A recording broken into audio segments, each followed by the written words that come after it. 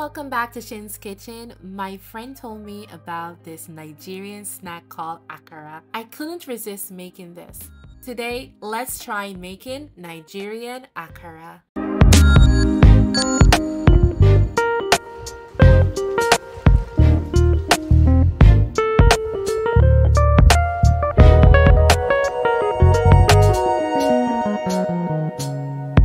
Right here, I have some black eye beans which I bought online, and I'm going to go ahead and measure 2 cups, and it's a bit much.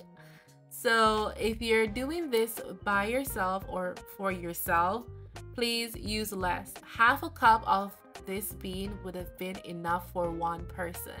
I'll add water to my beans so that it can soak for 30 minutes before I move on to the next step, just to soften the skin. So I have searched online and I found different methods of peeling beans because you have to remove the skin. I added my beans to my food processor little by little, and I will add some water just to cover it. You should know this is my first time making this, and it was quite troublesome. Right here, my water was spilling out of my food processor, so I had to remove some and continue to chop my beans so that the skins will be removed. I don't know how to explain this. I have watched many videos. I removed some of the water and I went ahead and I pulse on and off until I think that the beans have been chopped enough for the skin to be removed easily. As you can see, as soon as I touch it, the skin is off. So I'm going to go ahead and remove that batch and continue to blend the rest. Next, I added water to the beans, and you can see that the skin, they float to the top. So I went ahead and strained it off. So continue this process until all the skin is gone. However, I ran into some difficulties, and when I say difficulties, I was so stressed. This took me an hour because I didn't chop my beans properly, so many of them still had on the skin. So I had to go in and rub it and rub and and eventually after an hour I got off all of the skin off the beans, and this is what it is looking like. I was so happy at this point. What I learned from this mistake is to take my time and ensure that my beans are crushed properly or chopped properly. Right here, I have my blender. It's new. I've seen where people use the blender to chop the beans to remove the skin. However, this blender is new, so I'm not used to it as yet. This is my first time using it. I added my beans to the blender. Trust me, the difficulties are still going to continue. I added my water, but I did not leave my beans to soak overnight. This was a mistake. As I said, this blender is new and it is in Chinese, so I had to take my time to figure out the instructions. So I added a little bit of water, but it wasn't blended, so I had to add a little bit more. So once I added a little bit more water, it was starting to move a bit. It is very important to soak your beans overnight because it will be soft and it wouldn't be so difficult to blend. I opened and I turned it a little just to see how it was going. I added a bit more water just to see if it can blend a bit faster, and it did. Like, it was going well at this point. I blended it for 2 minutes just to make sure that it was smooth as possible. This is what it was looking like. I removed my blended beans into my mixing bowl and I move on to blending the rest of the beans. So I'm not going to use all at this point. I'm using just half of the quantity. I added some red bell pepper for color, and you will see how pretty it is looking. So everything is blended and ready. I made some mistakes because this should be thicker.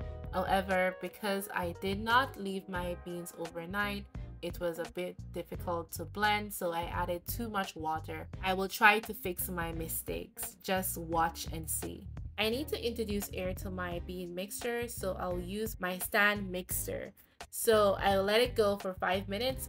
Meanwhile, I will go ahead and cut my onions. I want my onions to be finely diced, so I'm going to take my time.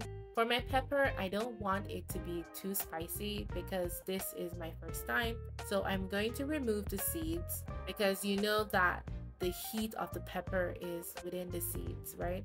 I'm going to chop my pepper very fine and make sure that it's evenly distributed and no one will have a big bite of pepper in their akara. I will check on my akara mixture and it's not looking good. It is not looking good. I put my mixer on high and let it go for an additional 10 minutes and it was starting to look okay, like what I see online. So ensure that you mix it until it becomes the consistency that you want.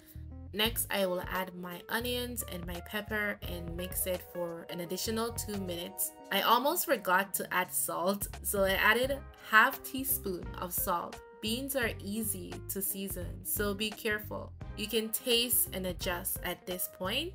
It doesn't taste too good, but you can taste and adjust. Finally, it was starting to look okay, so I can move on to the next step. To a frying pan, add some oil. You need to add as much oil as you will need to fry your akara. So I'm going to go ahead and test the first batch. I carefully spooned out my akara mixture and it was looking good. I saw online that if it floats, you are okay. So it was floating and I tried to touch it with my fork and I say, oh no, mistake.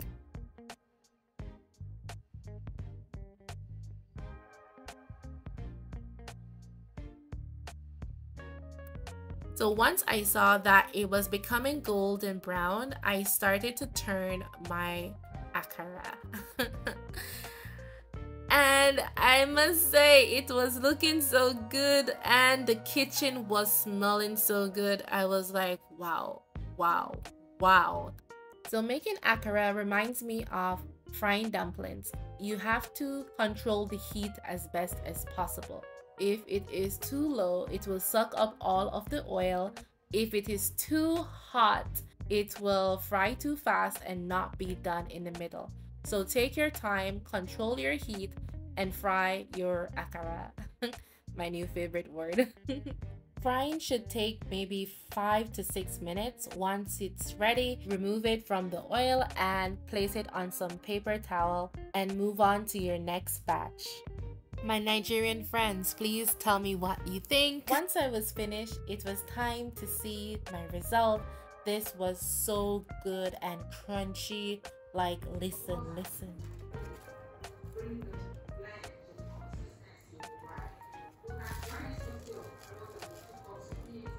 Do you hear that crunch?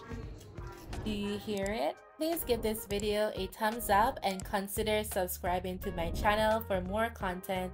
Bye bye.